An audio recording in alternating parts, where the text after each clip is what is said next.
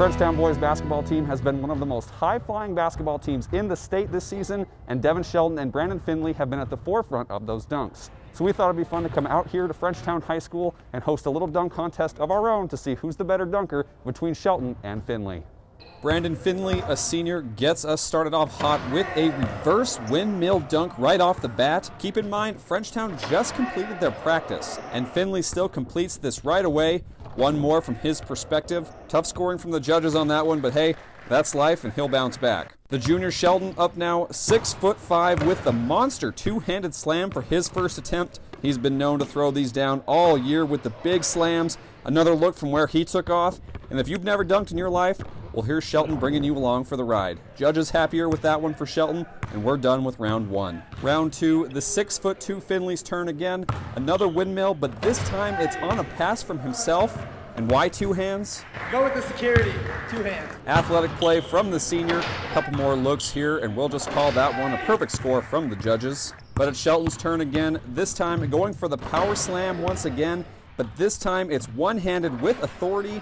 Shelton taking off farther back than he did with his first dunk as well.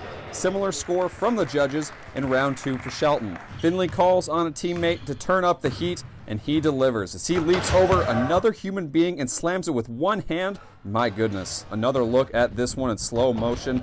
The team is hyped, Finley is hyped, even got an infinity sign from one judge for his third attempt. Tough act to follow, but Shelton now capping things off, and while not jumping over a teammate, he jumps with all of his teammates to close it out on the 360 two-handed slam. Teammates are excited for him, judges love it.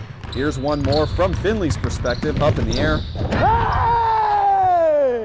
And why not one more for good measure? Finley's feeling it, so he goes for another pass to himself. 360 two-handed, I mean, it's just too easy for him in this one. Gets an ovation from everyone, flexes a little bit.